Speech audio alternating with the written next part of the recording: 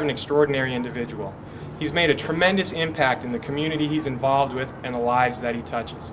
With over 40 years of martial arts experience and several internationally recognized 9th degree rankings, he's been a part of the Arizona scene since 1973. Here is Shihan Rudy Crosswell.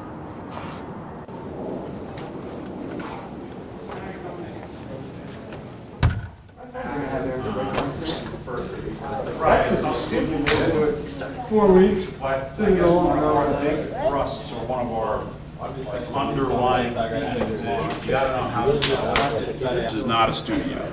A studio is where you study dance. Okay. Okay. This is a martial arts dojo. Dojo means the place you study the way. Do is the way. So judo, aikido, karate do, kendo. Do means the way of some skill. So the dojo is like the building where I practice the do. Okay, so this is where I'm studying real martial arts, you know.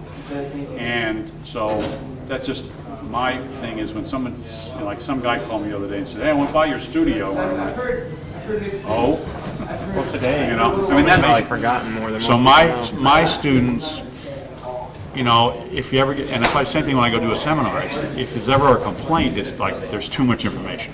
Like my brain is saturated. I can't take anymore. You know, rather than, oh God, you know, we're just doing a reverse punch front kick. You know, so and because we're multifaceted, there's a lot of it. Shito-Ryu is a very broad syllabus of karate because the originator studied with there's two main schools in Okinawan karate. Nahate and Shurite. Shurite is what became known as Shorin-Ryu. From Shorin-Ryu you got Shotokan. From Shotokan you got Wado-Ryu, like that. So that line, straight line, snappy movement, power emphasis, that kind of thing. one technique. Nahate, from the city of Naha, had a lot of Chinese influence, a lot of circular movements, hand movements, breathing, isometric training, and so on. So that became what became known then as Goju-Ryu.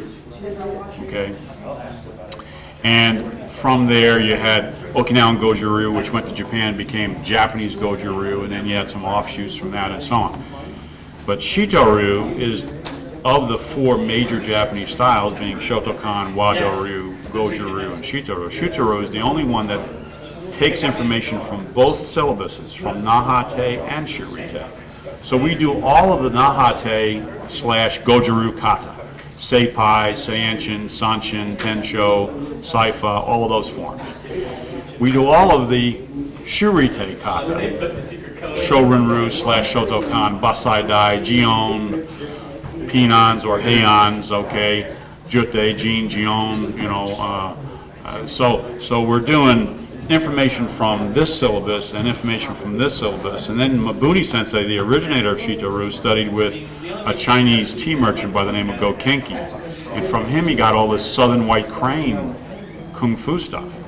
So we do Hakusuru and which is very soft, you know, stuff here, type of movement. Yeah, you do a movement with like blocking technique and you want this idea, and this is like a wrist block and a palm block, a soft movement. But so you have this blending, and of course the syllabus that keeps doing this. So you have straight line, Shurite, Shorin-Ryu stuff, you have Goju-Ryu stuff, you have Southern White Crane Kung Fu stuff, and then you have Mabuni, who created some of his own things and eventually from studying with that. He also studied with a guy by the name of Uechi, who later founded the style called Uechi-Ryu, which is an Okinawan style. That came out of an old Chinese thing called Pai Gai Nan Ryu or something like that, real strange thing. And he was an Okinawan who went to China, studied this very obscure style of Kung Fu, essentially, came back with so much information, added some of his own stuff, and created this Uechi-Ryu, which is very different than any other Okinawan karate style. So Mabuni heard about this guy. He was in Kyushu. He was teaching in Kyushu, southern Japan, and Mabuni went with a fellow by the name of Konishi and went down and visited and hung out with the guy for a month or two to see what he was learning, took that information, brought it back. In fact, we do a kata that he created after that trip called Shimpa, which is, when you look at it, it's definitely Chinese, influence. So Shito-Ryu is a broad-based syllabus style, and it does a lot of grappling ideas and so on. Then we complement that with, all right, well, what happens if we're going to do weapons, and so we use the bow staff and the sai and the tonfa, and there's actually as many as 20 different weapons that they get into. The more common ones are the bow, sai, tonfa, nunchuck, kama, things like that. We do things like teko, which are the metal. In fact, I've got some I can show you there. They look like brass knuckles. Yes. And spear, nunti bow, 2 short sticks called nitan bow, which came out of using 2 pieces of firewood, and the eku, which is an oar, a boat oar. That's my understanding was that most martial arts weapons, especially like the Japanese version, came from farm tools to defend against samurai swords. In some degree, although the Kabudo, the people that created, promoted, studied, and so on, that did Kabudo were not peasants. They were really gentry. They were like samurai class, upper level people that got this information from China or several different sources and brought it back to Okinawa. The catalyst may have been that, the Satsuma clan came into Okinawa and said, okay, we're in control in 1609. Take away the weapons, because we don't want any uprising. So now it's like, well, I got to learn to use my hands or learn to use something that's handy, because I don't have a sword. They took my sword away. I have the knowledge of how to use a sword. Okay? So now I pick up a bow, which was used for shepherding or carrying bundles or whatever, and I use it, or I can pick up a stick and use it as a sword, whatever. So I can pick up these tools or whatever and apply them at the same angles of attack that I would a sword and so on. Sword is the older weapon. I can pick up these tools or whatever and apply them at the same angles of attack that I would a sword and so on. Sword is the older weapon, But so you had a guy that had martial arts training, in other words. It's like the old gunslinger. You take away his guns, it's like water. He has the knowledge of how to use something, but he doesn't have the tool. So it's like, how do I replace that? Weapon of opportunity. Yeah, exactly. And so in Okinawa, in fact, there's what's called a tanto tembe, and it's like a little shield and a knife. Okay. And the story goes is that this concept of the shield, at one time could have even been a pot cover. It's like pick up the pot cover and protect yourself, because it's not a big shield, it's small. And then a knife or a machete or a short tanto, they call tanto the short knife. Okay. So you had that, like you say, weapon of opportunity. Nitanbo, 2 short sticks. It's like, well, let me pick up 2 pieces of firewood and use that. And so the one thing about Okinawa weapons is it gives you dexterity. It like beyond your hands and feet. Can I control this weapon? Each weapon has a different benefit, a different range. Okay, so if it's a long bow, for example, that has range, but in a small room, a bow is no good because it's too long. So now you want something shorter. Nunchucks, for example, if you look at nunchuck, sai, tonfa, bow, you look at those weapons and you look at the angles that they use to strike with, it's all sword angles. I mean, so you study sword and you study, okay, I can strike it this way, I can strike this way, I can strike this way, I can strike down, I can poke, and so on. Take those ideas. Now you don't have a sword. Take a nunchuck. Strike down, strike side, strike up, It's just a different weapon applying the same angles. So one of the things you see is you'll see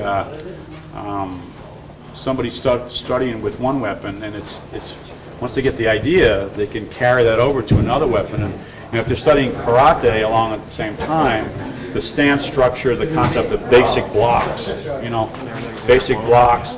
So you do. So now I'm doing a block here, empty-handed. Well, now the guy's got a stick or a sword or something. I put a tonfa in my hand and I can do the same block, same action, the same physical action as a karate block. Only now I have a sai or a tonfa or something there, something to protect myself so the sword doesn't cut my arm off. Okay. So in Okinawa, pretty much anybody does karate does kobudo. I mean, that's part of it was just part of the same thing. They never really separated it. When it got over to Japan, the karate transferred over, and the kobudo, you know, was a separate thing. And so some schools do kobudo and some don't. Of course, when it came to the United States, same thing. So kobudo really didn't get a lot of exposure in the United States until late 60s, early 70s, when people like Fumio Demora came over. And in fact, I went to a tournament in 1967 in Las Vegas. It's the first time I met Chuck Norris, but also the first time I met Fumio Demora. And he did a demonstration of Sai. So that's the first time I ever saw it. And I had been training since '60, so 7 years. I'd never seen any weapons, you know. But so he was one of the forerunners in the United States. Fumio Demora was for teaching kobudo. And they're talking about. I was searching for information about Rudy Crosswell on the internet, and I came across things such as your magazine and your associations that you're involved with and things of that nature. Yeah, in fact, we just launched our website, www.ArizonaBudokan. It's actually AZBUDOKAN, ArizonaBudokan.com. And on there, we have a lot of information that talks about Kobudo, Shito-Ryu Karate, Shinkendo sword, and so on. The magazine, Dojo Magazine, I started that back in 1992, and it went on for several years and then got bought out by Black Belt Magazine. and actually now is run by Tiger Claw, and they changed it. But I became the editor-in-chief of that and wrote several articles over the course of several years in there about Shito-Ryu Karate and Kobudo and so on. And in fact, you see that one there in the middle, that's Toshishiro Obata, that's my sword teacher. He's a well-known, in fact, he's made several movies. If you go back and look at the old Ninja Turtle movies, and he's done several things with Stallone and like that. He's always a heavy. He always plays the heavy, because he's got that face. And in the Ninja Turtle movies, he was in charge of the bad ninja guys, not the turtle like the other guys. But he's an Aikijutsu sensei and a sword teacher, and is actually the originator of Shinkendo sword, that particular method of sword. Very good martial artist, and he's based in Hollywood, California.